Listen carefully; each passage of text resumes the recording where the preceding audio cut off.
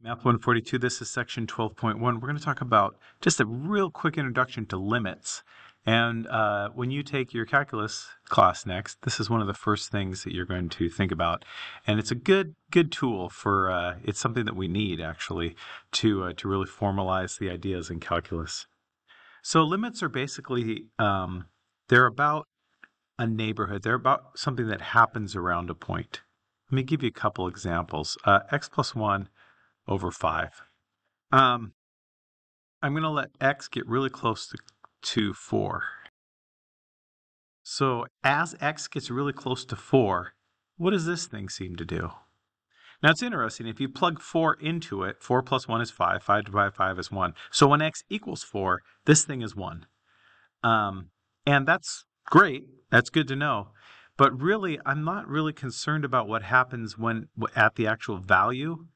Right now, when I'm talking about a limit, I'm talking about what happens in the neighborhood. So I'm going to bring up Desmos and just get a graph of this.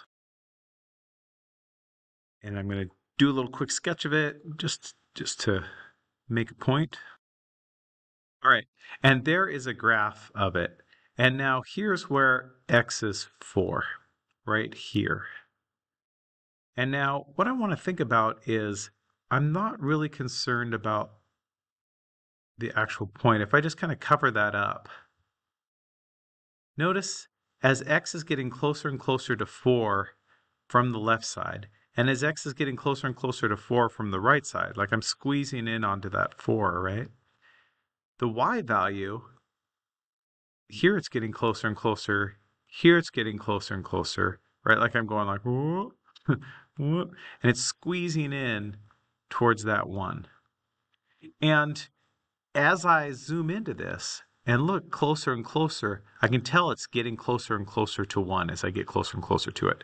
Notice I know the value is 1 there, but when I'm talking about limits, I'm talking about not what's going on at the point, but what's going on in the neighborhood.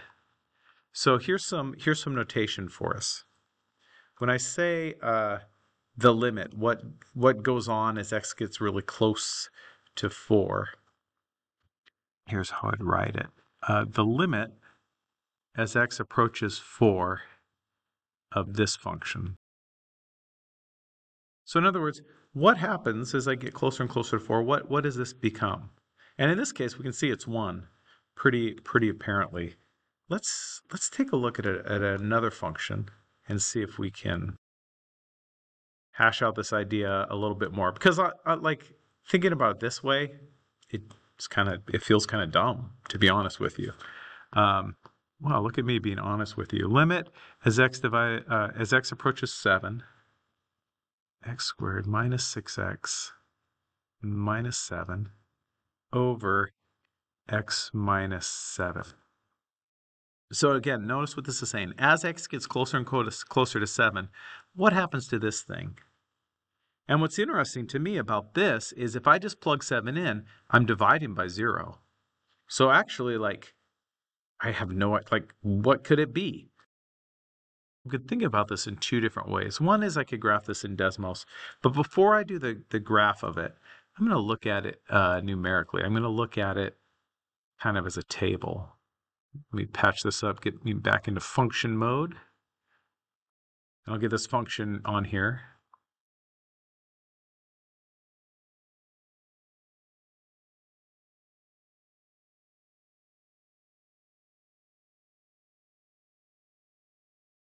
And let me look at a table. Oh, I'm going to do table set. I'm going to change it so it will ask me for inputs. So, table. So 7, if I try to plug 7 in there, I get an error because I'm dividing by 0.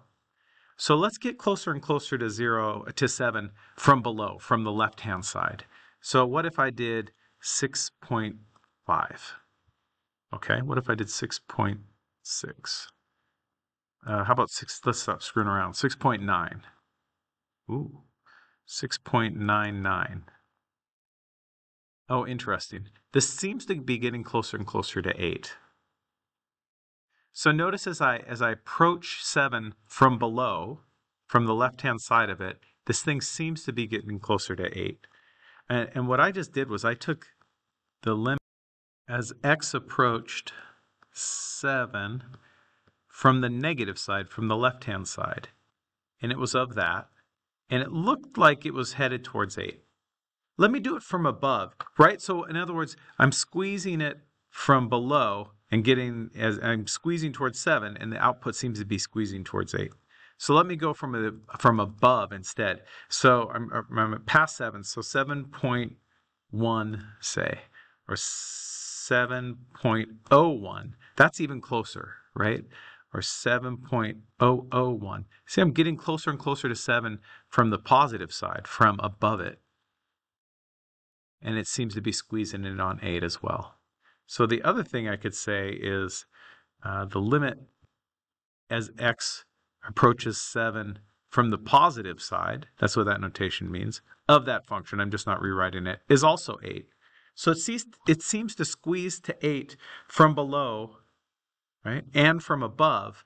So that's sufficient evidence, I think, for me to say this limit is 8. So as x gets really close to 7, this thing gets really close to 8.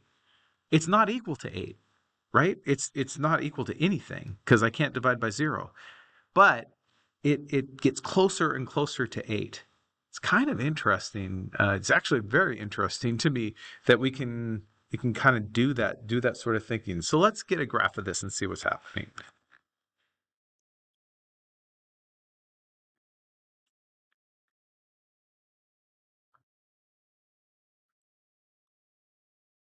And I was squeezing in at 5, 6, 7. So here's 7. Oh, look, there's a hole in this graph there. So as I approach 7 from the negative side, it gets closer and closer to 8. As I approach it from the positive side, it gets closer and closer to 8. But when I'm actually there, it's undefined. So again, I'm not concerned about what happens at that point. I'm concerned about the neighborhood. And if it squeezes to the same value from below, that's what this notation means, and from above, that's what this notation means, then I have the limit. The limit is defined. I want to add one little thing notation-wise, just to make a really clear distinction here. I'm just going to put that up here, and I'm going to name it f of x. So that's my function. And I could take the limit as x approaches 7 of the function, and I know that the answer is 8. And here's the reason why I'm doing that, because that's true, but f of 7 is undefined. Again, these are saying two very, very different things. This is saying the neighborhood. In other words, as I get close to 7, this thing seems to get closer and closer to 8. It seems to spit out answers that are closer to 8. This is very specific. Specific spot. This is saying, though, if I plug 7 into this, it's undefined. There's no answer. Right? What happens around the point 7 when x is 7? What happens when x is 7? These are different things. So let's take a look at one more thing. I just want to point out, I'm just going to go back to that first thing that we did. We said the limit as x approaches 4 of x plus 1 over 5. In this function, if we can plug that 4 in and it just gives us that answer, that is the limit. It's both the spot and the limit. The spot exists, it still tends towards it. Now that's not always the case. Let's take a look at a couple of graphs. So here's a graph right here. There's a lot going on. This whole thing is a function that we're going to call f, and writing the rule for that would be weird. Let's go ahead and try and write something. So how about the limit as x approaches 4 of the function? So x is approaching 4. So if we go this way and we go that way, it squeezes onto, well, it happens to be the same value, but that's just because it's at the height, 4. But notice if I say, what is f of 4? In other words, if I input 4 into this function, boom, there's a hole there, undefined. All right, let's look at another one. How about the limit of this function as x approaches 2. Well, let's see. Here's where x is 2, and it makes a jump here. So two things are going on. I could say the limit as x approaches 2 from the left-hand side, from the negative side of it. Notice that what this does is that approaches -2. That output becomes -2. But if I go over the other direction, if I approach that same value 2 from the right-hand side, from this side, the y value is 0. Notice how these diverge. If these diverge, like this is a left-handed function limit, this is a right-handed limit. If they don't match, then the general limit itself does not exist. We can say does not exist. So that is that whole idea of these. Let me take one more peek at another set of functions that I have here. Let's just call this function, just to mix it up a little, let's just call this one g. Okay, a couple things. How about the limit as x approaches 6 of g? And what is g of 6? And what is the limit as x approaches -1 of this function? And one more, what is the limit as x approaches -1 from the positive side of this function? All right, how about this one? The limit as x approaches 6 of the function. So here's 6, so we're squeezing in on 6 from both sides. Squeezing this way, squeezing this way. They both seem to converge to 2. So I'd say it's 2. But g of 6, when I plug 6 into this function, the actual point is up here at 3.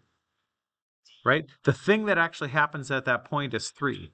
But the neighborhood all says it's tending towards 2. Neighborhood, actual value. The limit as x approaches -1 of this thing. So as we squeeze in towards -1, if we go from this side, we head towards 1. If we go from the positive side, we head towards 3. So that's 3. These diverge. They don't head towards, the neighborhood disagrees. If you go from this side, you end up here. But if you go from this side, you end up there. So the general limit does not exist. But the left-hand limit and the right-hand limit does exist. So on graphs, there's that. I want to do one more with the table. Let's go ahead and do one more table about the limit as x approaches 5. All right, if I just plug it in, I divide by 0. So got a problem there. So let's see. I'm going to approach 5 from above and below. So get my function in here.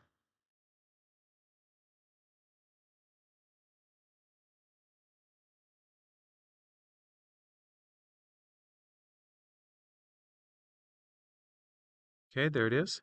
Let me look at my table. I'll clear out all those values.